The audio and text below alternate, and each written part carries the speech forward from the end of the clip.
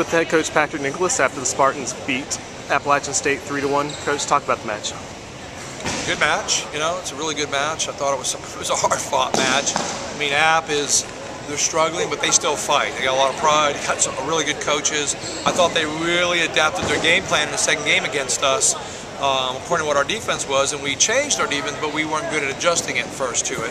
Plus, I just didn't think our enthusiasm, our level of things that we've been talking about have really been there the last 3, 4, 5 matches, but then we picked it up. We went in the locker room, we talked about it, and we picked it up and got our offense going again.